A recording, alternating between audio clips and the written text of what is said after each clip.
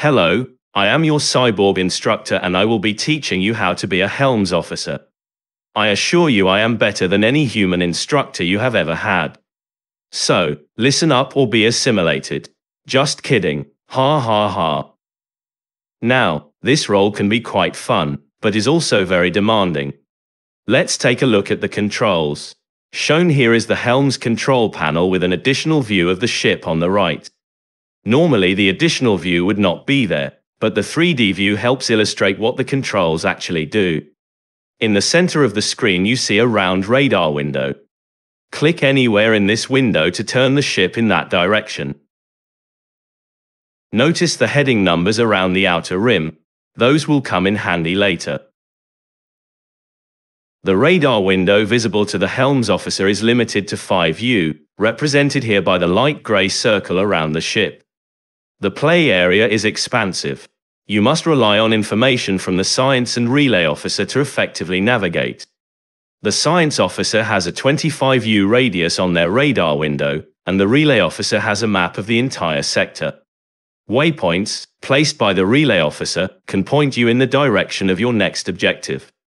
Each object in space is represented by a radar symbol displayed on your radar window. Watch for these as you fly through space. Use this information to your advantage. For example, fly into a nebula to conceal your ship from other vessels. Or fly into a planet to die instantaneously. The sliders in the bottom left of the screen control different methods of propulsion. The Helms officer can propel the vessel forward using the impulse engine by sliding the impulse dial upward, and propel the ship backward by sliding it down. This method of travel is relatively slow, but uses little power.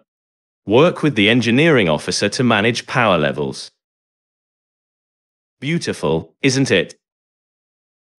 Let's fire up the jump drive.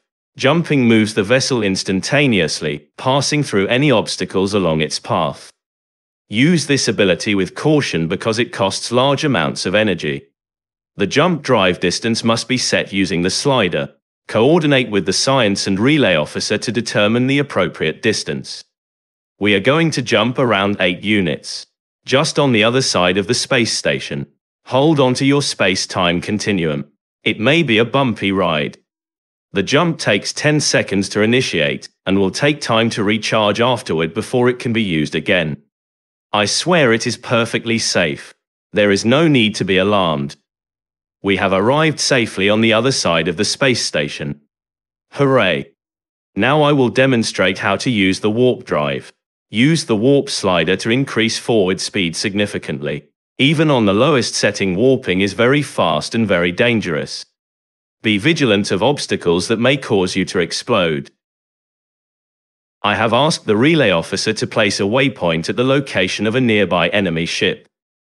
Let's pay them a visit, shall we? It appears the weapons officer has decided to send the enemy vessel a couple of presents from the starboard missile tubes. In combat, the Helms officer must work together with the weapons officer to orient the ship most effectively. The red arcs at the bow of the ship represent engagement zones for the beam weapons. I will now engage the enemy with the beam weapons. Preferably, an attack plan has been made prior to enemy engagements. But as you are not a cyborg, like myself, you are prone to mistakes. I bet that hurt. In the event of an incoming barrage, utilize the combat maneuvers pad to evade imminent missile strikes. This will quickly move the ship, but can also damage the impulse engines. This foe is static, but the enemies you will face will not be so eager to die. They will evade and retaliate. You will need a plan. At this point, their bridge probably resembles something like this.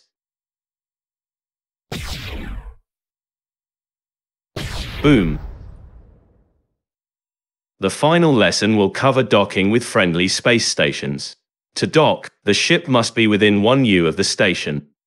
Press the Request Dock button and the ship will automatically dock itself to the best of its ability. If the station is in motion, you must position the ship along the path of the space station to dock successfully. To put it simply, get in front of the moving station and let it come to you. While docked, The ship will recharge energy rapidly and repair the hull.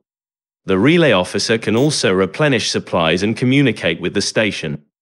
Please do not press buttons while docked. You might break something. Press the undock button when everyone is ready to leave. This completes your training as the Helm's officer. Live long and prosper.